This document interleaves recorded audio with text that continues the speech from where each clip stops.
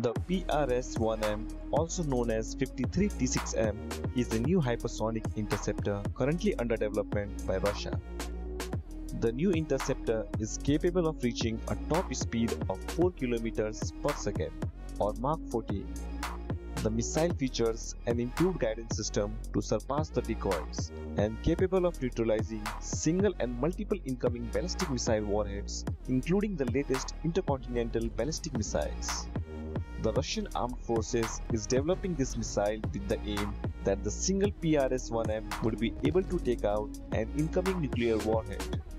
It can also use nuclear or conventional warheads. Besides, PRS-1M would be intended for use by the future A-235 missile defense system.